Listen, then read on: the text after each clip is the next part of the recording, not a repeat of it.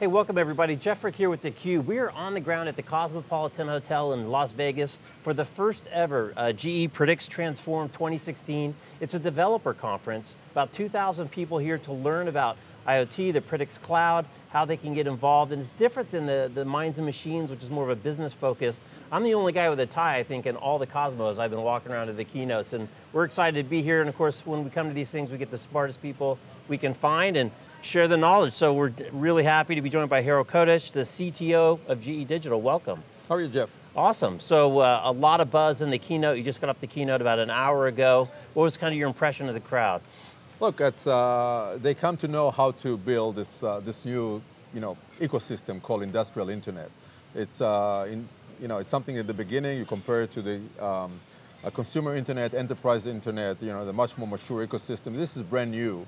So people feel that there is a history in the making. And as I was telling them, 5 years from now, they look back and Transform 2016, they'll be able to tell themselves this is where it all began. Yeah, well actually we were there at the very beginning. Beth and Bill invited theCUBE to the initial launch at the Jewish History Museum in 2013, the original industrial internet launch. So it's amazing how far it's come. But most recently is the cloud, the Predix Cloud. So You've been in the industry a long time, you're at EMC, at VMware, so you kind of have a cloud perspective. What makes the Predix Cloud special and different than kind of what people are used to in kind of a traditional business cloud application? I would say that there are about 4 areas that differentiates from anything else. First, every cloud has its own key abstractions, what you're dealing with. You can deal with all kinds of things, but if you think about a document-based cloud along the lines of what Microsoft is building, it's for documents, it's for abstractions. You can do other things too, but we are focused on what we call assets. You have clouds or systems that are all about ERP, a system of records, right?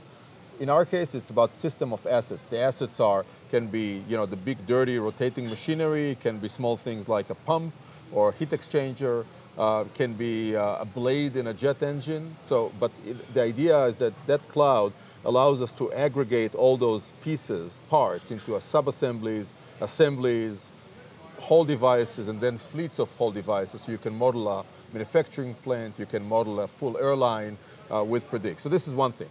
The second thing is that the system that we're building are dealing with critical infrastructure as deemed by the government or the operators. If you're going to go and deal with a railway system and the railway system is down, it's a critical infrastructure at the security level, at the national level. So many companies and many countries would require us to keep the information and the data in the same jurisdiction as it was generated. As, let's say, compared to a repository where you store a bunch of pictures, if you're a 16-year-old girl in Tokyo or Tel Aviv or New York, you really don't care where the information is stored. Our operators do. So we have to right scale the support to make sure that we build data centers at the right level, not too big, not too small, but at the right jurisdictions where those data are going to, pieces of data are going to be created and analyzed. So number 2. Number 3 is that if you think about the core execution units that we have, is all about machine learning. We ingest the data, store the data, drive insights based on how we analyze the data. And so when you look at that, we have to build machine learning stack that are very low on false positive. In other words, identify very accurately when you have a problem, and very low on a false negative. And this is where you identify very accurately we don't have a problem. So think about us identifying there is an issue with a jet engine. You send a crew, you send a bunch of winches, you loan the airline a new engine to run while you take it to the shop. Then you take it to the shop and you realize that there's nothing wrong with that. That's hundreds of thousands of dollars right there, before you even start dealing with the problem. So our customers require that we'll be very accurate in identifying when there's a problem, and but also not cry wolf, wolf every time we see a shadow of a problem. That means that our machine learning algorithm will have to be of a different breed than what you have for consumers. Networks are much less sensitive to that kind of a problem. Right, right. So Guy, you touched on all kinds of things. So I want to start with really kind of the IT versus the OT thing, because you mentioned you've got a long IT background. OT is all this machinery and gear, it's been running forever. As the marriage of those two things comes together, what's been the biggest hurdle? What's the biggest opportunity to bring those two systems together? So IT systems, for most part, really don't care where the information is generated, and when they do care, they see that it's really generated from knowledge ingestion systems, I would say. iPad, smartphones, laptops, etc. We ingest information from devices don't look like computing devices. They are connected to compute devices. This is what we call the edge devices. Right, right. So you go to a wind turbine, you see a small controller next to that. That controller can compute, but we have to take the information from there. 40% of the data that the industrial internet generates is spurious. So the sensor is about to get fried, the reading of the sensor is off the charts. It's simply wrong information, and you have to decide what is the right information and where is the wrong information, and you have to filter that in such a way that you don't clog the data arteries into the cloud by dumping exabytes on a cloud system without the ability even to ingest it, just to figure out that, again, 44 bits out of 10 are not bits that you should have gone and even take in the first place. So that level of dealing with the real world problems, and not necessarily in a knowledge enterprise, that at least most of my career was spent on, right. Is really the big difference between the OT and the IT side. And the other thing that you mentioned, and I think it came up in the keynote, looking at some of the notes, is most of this machinery works pretty well. It's been working pretty well for a long time. So kind of the data flow relative to the problems is huge relative to the things you actually have to pay attention to. And the other thing that's so different than in an IT environment is you can control the physical environment, the circumstance. Data centers are completely controlled ecosystems. Right. Exactly. Not so much the case if you're out in a wind farm, you're out on a ship, you're on a jet engine flying over the desert. So that's a significant difference. So how do you figure out how much compute, how much store, how much data to process locally versus the limitations of how much you can send upstream because of connectivity, the amount of data? How does that kind of get parsed out? So that's an excellent question, and that goes to the heart of the problem that we're dealing with. At the end of the day, as you articulated very precisely, we have to make sure that developers have the freedom to decide what to put in the cloud and what to put close to the edge. If you build a blow-up preventer, which is the thing that didn't work in the Gulf oil spill, and you... Is it called a blow-up preventer? Blow-up preventer. Is that a technical term? Yeah, it is a technical term. In the oil and gas business, it's a set of clamps that shut an oil hose down when you realize that there is a pressure or there's a tear, some bad right? condition, right? So the idea is that nobody with the right mind would like to run a blow-up preventer in the cloud. They would like to run it very close to the drill, right? At the same time... It's a little thing called latency. Exactly. Well, latency and inclement condition, the cloud may, God forbid, may not be even available. If you have a subsea rig, then the connectivity is done through satellite, solar flare on the sun, can actually take the communication down. So there's all kinds of reasons why the cloud is not going to be available, which is why operators would like to do it very close to the edge device. That being said, blow-up preventers now are a very sophisticated piece of software. You don't just look at the pressure, you look at temperature, you try to correlate it with seismic conditions and so on and so forth, so you can prepare for something. And so the development and test of that can be done in the cloud. But the developer should be able to do it in the cloud, develop and test the whole thing, and then start moving, pretty much in a drag and drop style almost, moving the right workloads to where it should execute. It may execute in a gateway, which is this little rack or box that sits on the rig. It may execute in situ, very close to the hose itself or the pipe itself.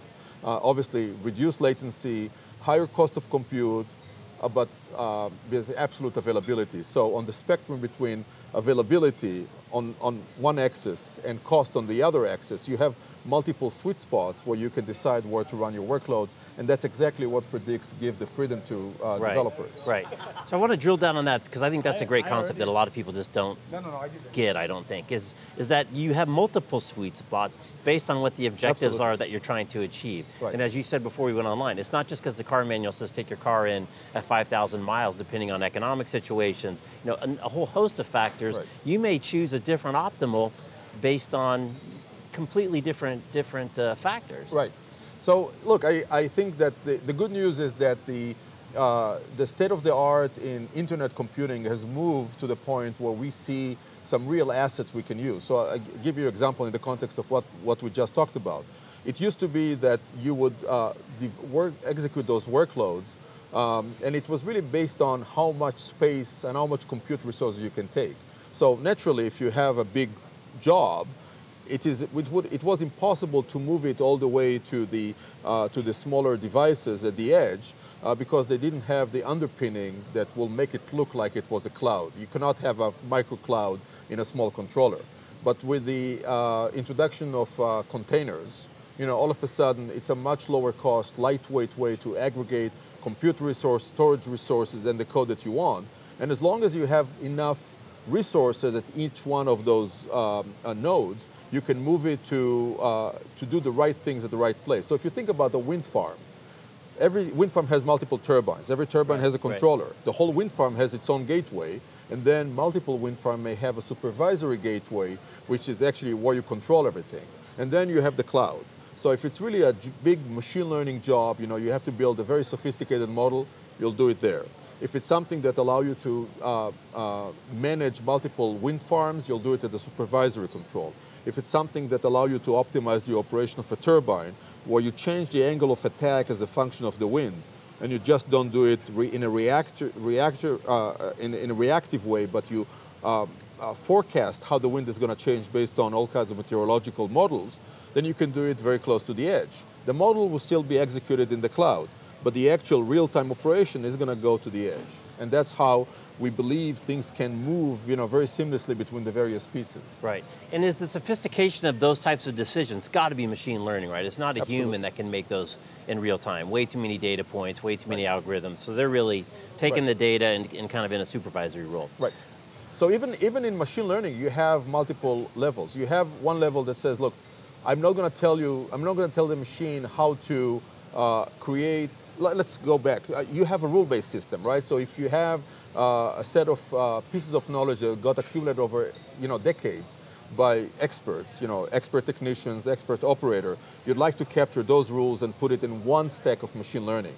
Then you have a machine learning that is we call supervised learning. You tell the system what are the basic things it has to look for, and you let it figure out itself.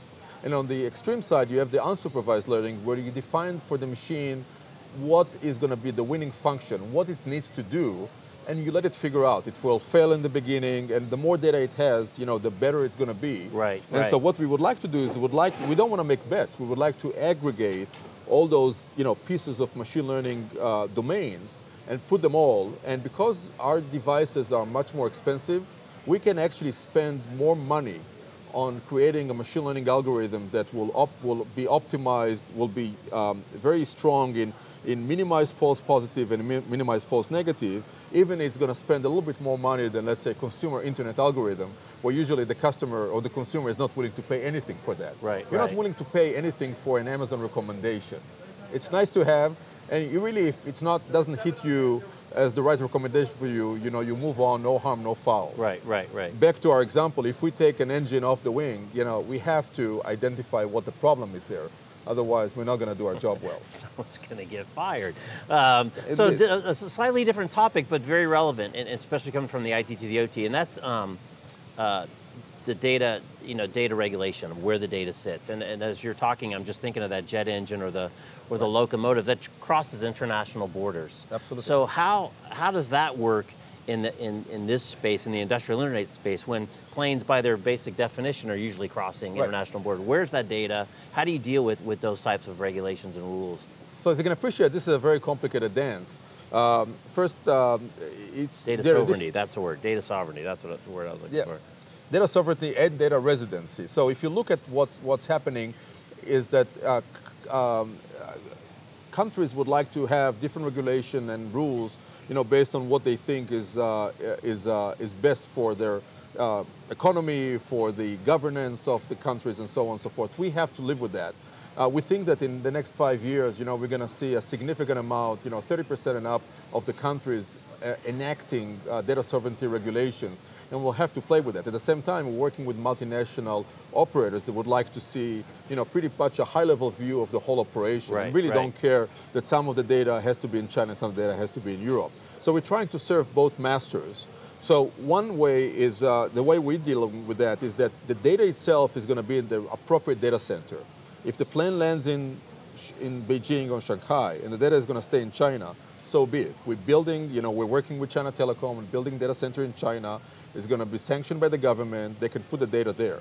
Now the question is what can leave the jurisdiction, and really in many cases it's a high-level views of the averages or the economical levers that the operators would like to see. So if it's a United Airlines flight that lands in Beijing, the actual information may stay in Beijing, but the insights, and as a result the outcome of that can still move back to the cloud where United Airlines in Chicago will be able to see all of that. Right. So we have to work with each one of the customers to understand what's important for them to keep in the jurisdiction and what we can extract as a high-level aggregated point of view and give it back to them wherever they are. So Harel, love this conversation. We're running out of time. I want to give you the last word. So again, you've been in the IT business for a long time. You've been in the enterprise space. You've made the jump over to GE specifically and IoT generally in the industrial internet. What are you excited about? Why'd you make that move? As you kind of look down the road, I won't say 5 years, that's forever in our world. A couple of years, 2 years, 3 years. What's waking you up in the morning? So what I'm excited about is the fact that Predix is going to be the only cloud that is pure industrial internet. Other companies and other cloud operators, and we have about 5 or 6, at the mega scale level, would argue that you can do it, a cloud is a cloud is a cloud. I would beg to differ. I think that as you follow the bit from the edge device all the way to the cloud, you see it behaves differently, it gets a different articulation, different analysis.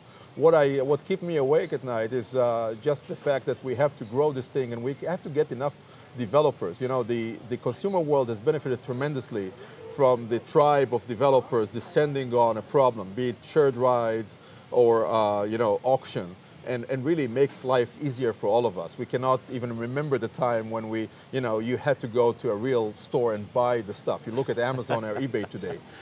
We intend to make the same thing in a much more regulated, much more disciplined environment. But the important thing is just to grow the tribe, to have enough developers knowledgeable about Predix and the Predix-related abstraction, and this is what we're all about. This is what this conference is all about. A heck of a start. I tell you, we go to a lot of conferences, a lot of developer conferences, and I don't know that I've ever been to one inaugural one that had 2,000 people, so you're clearly on the right track. Oh, thank you very much. Absolutely. Well, thank you for stopping by. I appreciate it, and best of luck. We'll see you maybe at Minds and Machines. Absolutely. Looking forward to it. All right, Harel Kodesh, the CTO of GE Digital. I'm Jeff Frick. You're watching theCUBE. Thanks for watching.